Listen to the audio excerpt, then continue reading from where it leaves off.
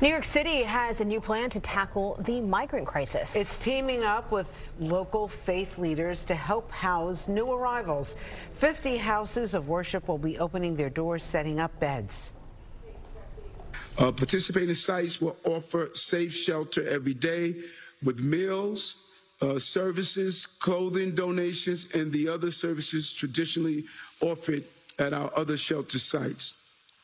Beyond opening their doors and providing these services, these sites will also connect asylum seekers with strong community networks. The mayor expects nearly 1,000 asylum seekers to be housed in houses of worship by August. The Muslim Community Center in Brooklyn, one of those sites.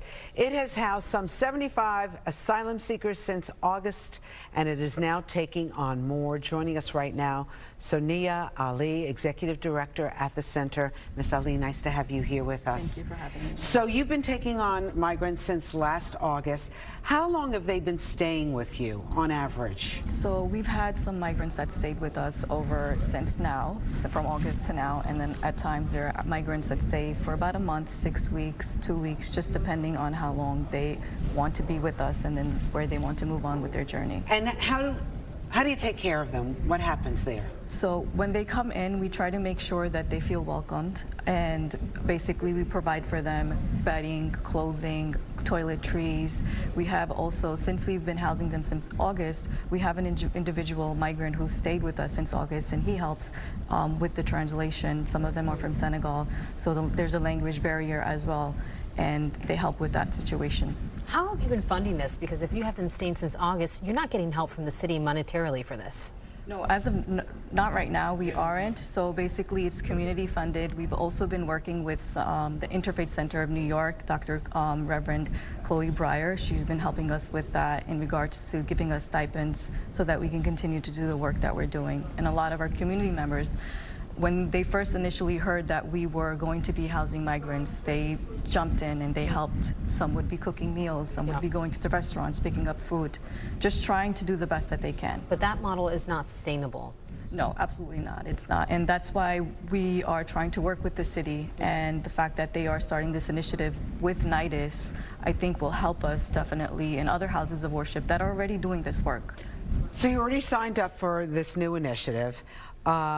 How many beds do you have available for migrants at this point? Right now we have 19 beds, and we're currently housing 17 individuals. So you only have 2 beds available to take in, and the city is saying that they would pay you for those 2 beds? Correct. No, so basically there's 19 beds that the city would be paying for. That's the limit that they have. Oh, so they would even take on the 17 that have already been housed there by you since August of last year? Yes, exactly. Right. And did they say how they would pay you? Is it monthly or? So right now they're working out those details. We are trying to figure out, there's a certain list of requirements that you have to follow. So we're trying to fulfill those requirements. Like what? Give me an idea. Fire sprinkler, fire alarm, 2 showers, a small kitchenette area, just making sure that the needs are met, for the individuals that are staying with us, and there's no hazards. I have a question for you. You have criteria as to will you be allowed to house people. Do you have criteria for the people that you're housing? Who is allowed to stay, who is not? Do you have anything that breaks that down? So specifically as a Muslim Community Center, for our space, we have people that we're housing men. Okay, that's the space that the space requires that for us, right? We can't house families because the space is too open, and women and children are not going to be housed with us. Do you ever do any kind of vetting process? Because I know coming through the border, I mean, unless we have diplomatic relations with some of these countries, you don't know their history, their criminal history at all. So we've been working with Adama. She is one that is a port authority, and when she brings in these, when she welcomes the migrants and the asylum seekers, she's the one who sits with them and interviews them and speaks to them. And she's basically the individual that's like, okay, I have this individual, this is their story, this is what they need, and she just can't vet that though. She can't vet it that way, but at this point, what really can we do? Yeah. What problems have you had at the center? So we haven't had any problems with the migrants specifically.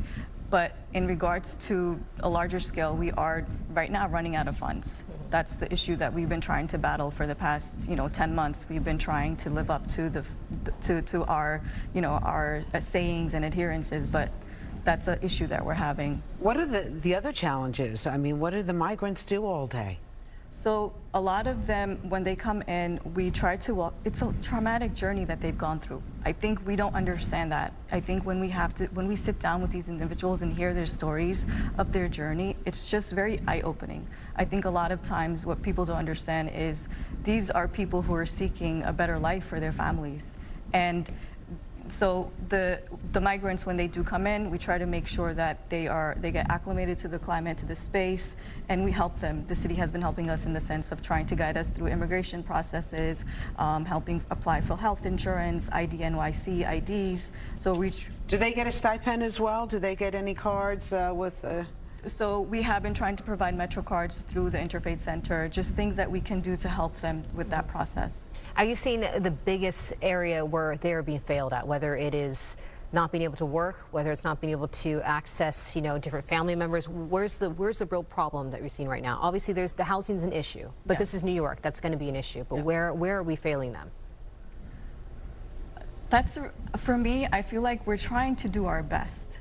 I don't want to make it into a sense of like, where are we failing? I think the fact that we are being, I don't want to say bombarded, but for lack of a better word, buses are coming in daily. And the fact that the city and all these other houses of worship are already trying their best, I think we have to look at it in a positive light, like what we can do to the best of our ability at this point. Well, we appreciate you doing your part to help everybody in this city.